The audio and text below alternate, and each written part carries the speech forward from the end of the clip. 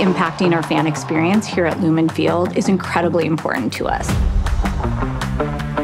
Luxury today means trust, and it means understanding. And both of those words, trust and understanding, are fundamentally underpinned by data. We're a network of 200 food banks, and those food banks work with a network of 60,000 partner agencies. We need to know what kinds of foods do they want and need, and are those the kinds of foods that we can provide?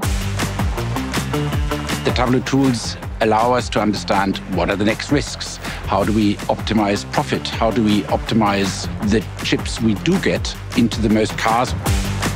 Anywhere in the organization, data is starting to power decision-making much more than it used to. The access to real-time data about the people that we're serving, it allows us to act in more real time to meet their needs. I think the best advice about becoming a data-driven organization is get on with it. What Tableau has done is been able to shine a light on every single area across our organization and our ability to evaluate, analyze, and act upon decisions. Feeding America is here to inspire this country to decide that food insecurity here is unacceptable. Data is helping us to do that. The broader and the cheekier line I give about the value of data, it's the existence of your business. If you don't become a data-driven business, I don't think you'll be here in 20 years' time.